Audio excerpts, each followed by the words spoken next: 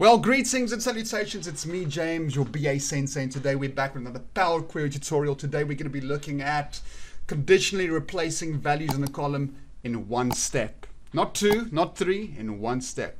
Let's go. Alright, so the first thing we're going to do is I'm going to quickly show you my data set. Data set is very simple.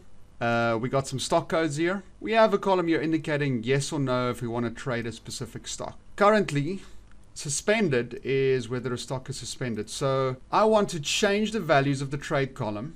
I want to adjust that to no if a stock is suspended without adding another column. I want to do it all in this column based on the values of this column. So how do I do that? Let's quickly pull it into Power Query. Alright, so we want to change the values in the trade column. We want to make this a no, conditionally a no if it is suspended. So what we're going to do is right click on this. We're going to say replace values. And this little pop-up comes up. I'm just going to give it an arb value of replace all A's with Z's. And this is going to give us a sample of the functions needed to do replace values. So I'm going to get that. So you can see what it does is it basically uses table.replace value, refers to the table, and says everything that's A, find A's in this column and replace it with Z's. And then it ends with replace or replace text. So what I'm going to do is I'm going to modify this specific text. We're just going to indent all of that.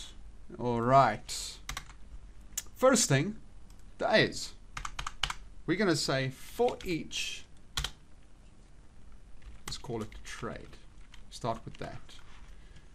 What's going to happen now is if I press enter, it's going to replace all of that with a Z. That's fair enough. Next thing I'm going to do is I want to replace it with something. So now I'm going to put the conditioning. I'm going to say each. Yes, I'm going to refer to the suspended column. I'm going to say each if suspended, which is a completely different column, is equal to yes. Then make trade.